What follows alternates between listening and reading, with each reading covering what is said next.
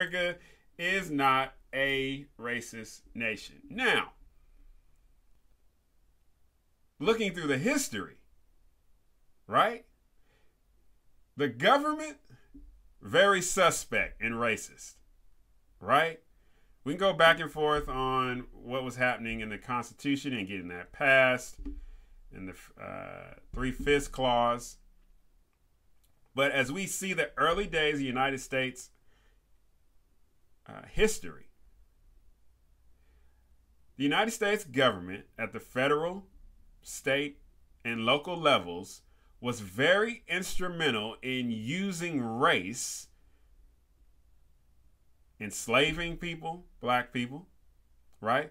But not just black people, treatment of Native Americans, right? Treatment of Asians. Dare we even say treatment of Irish and others who immigrated here. Race was used as a means by the government to, in my estimation, maintain a whole lot of power. And we see that a lot in the past, in the early days of the United States history. Obviously, no more glaring than the slavery that was happening in the South, right? That then resulted in the Civil War, that resulted in Reconstruction, and then we had the Black Codes and Jim Crow. But again, those were implemented by government. Now, were people practicing racism? Yes. Were churches preaching it? Yes. Were there educational institutions that were just for white people? Yes.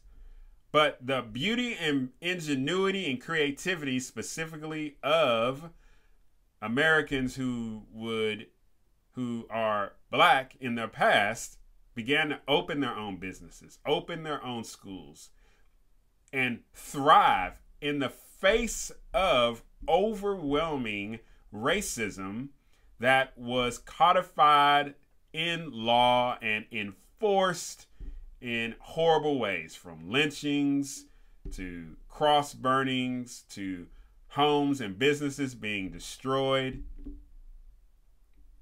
Okay? Yes. America at some point was racist, right? Pitting one group against another. But as time went by, now we get to the middle of the 20th century, racism as practiced and enforced by the United States government was on its deathbed.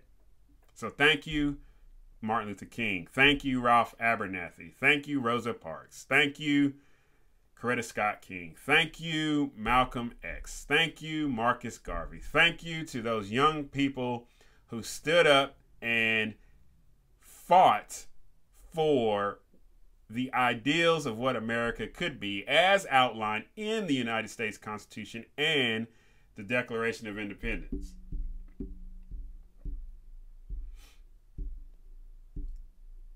So things have gotten better. People are not burning crosses in people's yards, right? We don't have blacks only water fountains, whites only water fountains. We got mask only restaurants and mask only stores. That's a whole different discussion. But as far as discrimination, prejudice, racism on the basis of skin color, practiced openly and as the norm of society today, that's just not the case. So when Tim Scott says America is not a racist nation, and Vice President Kamala Harris says America is not a racist nation, and I agree with Vice President Harris, as I'm sure Senator Tim Scott would agree, that we can't forget